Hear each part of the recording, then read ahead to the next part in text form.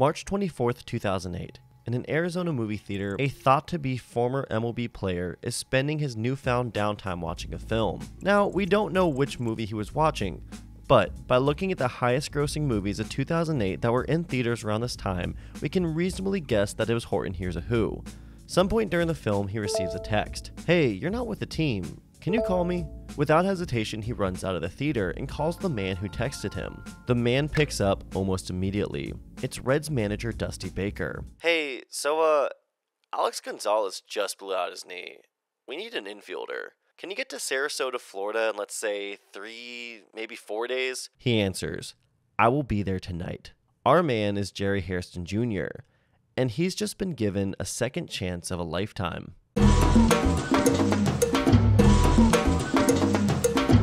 But hey, before we begin, did you know that this video topic was a recommendation?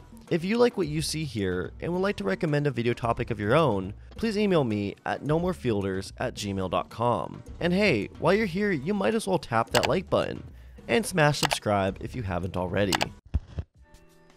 Jerry Hairston Jr. came from a baseball family. His grandfather Sammy played several seasons with the Birmingham Black Barons and Indianapolis Clowns before cameoing for the White Sox in 1951. His father Jerry Hairston Sr. was a pinch-hitting specialist for those same White Sox.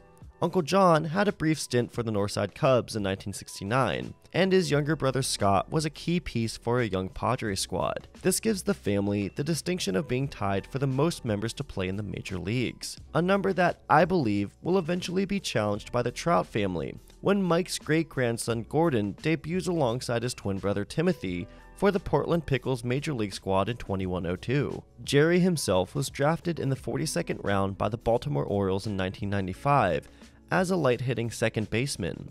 He played well enough in the minors to find himself in a role backing up Orioles incumbent Delino DeShields. Hey, another guy with related blood in the majors.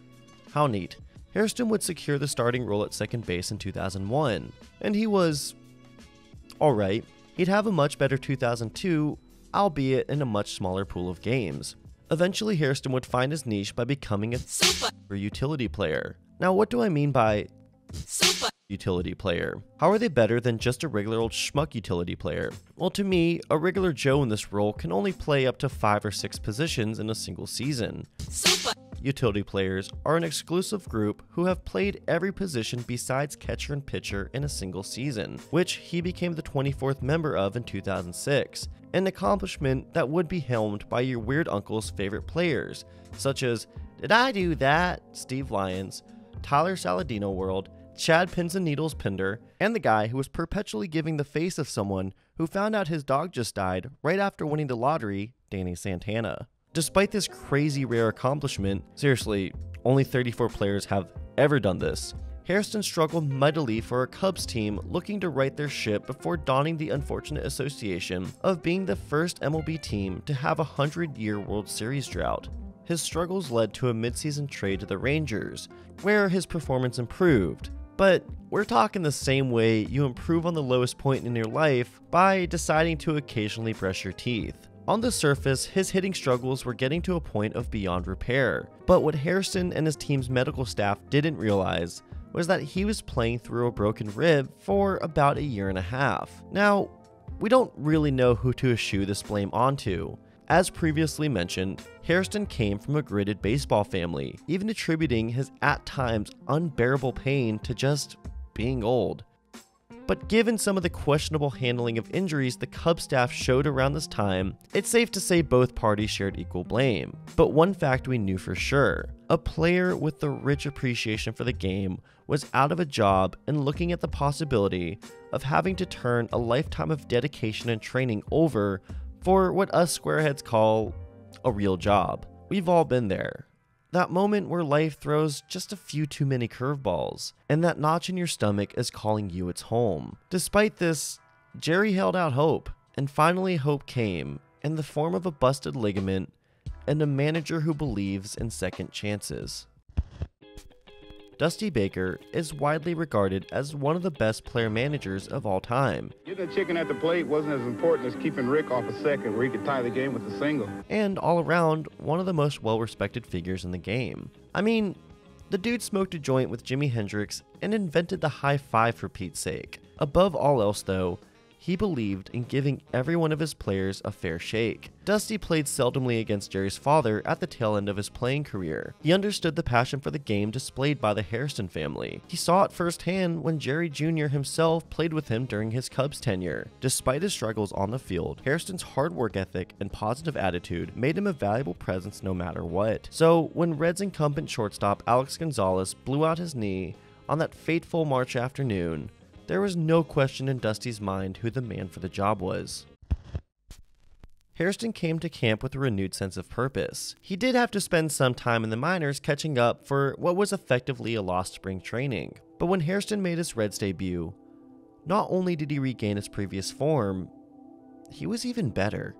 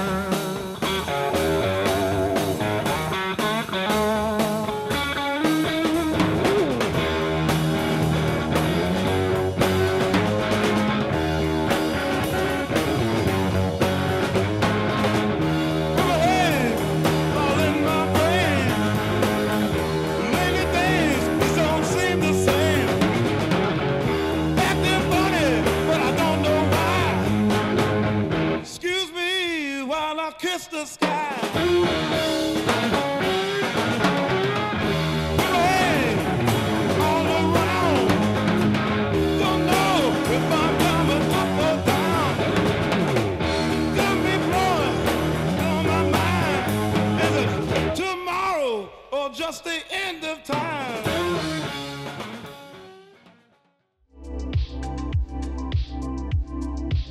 Hairston's bounce back was on unprecedented levels. Out of all players since 1969 to post that atrocious OPS plus of 36 or lower in the same amount of plate appearances as Hairston or more, none of them even came close to his 126 OPS plus in their following season until Ryan Rayburn went sicko mode for the Cleveland Association in 2014. Now let's not fool ourselves. Hairston's sample size was quite smaller than a full season.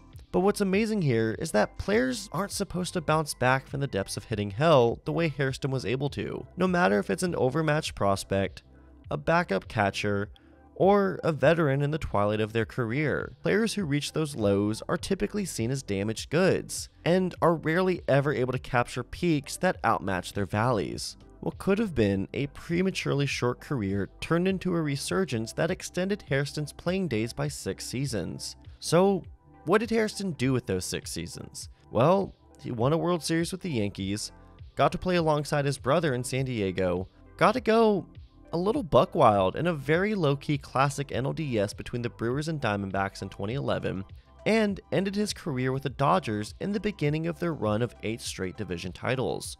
Oh, and according to Baseball Reference, he made roughly 55.5% of his career earnings during this time, all from someone who spent a March day in 2008 reflecting on what he thought was a close chapter in his life.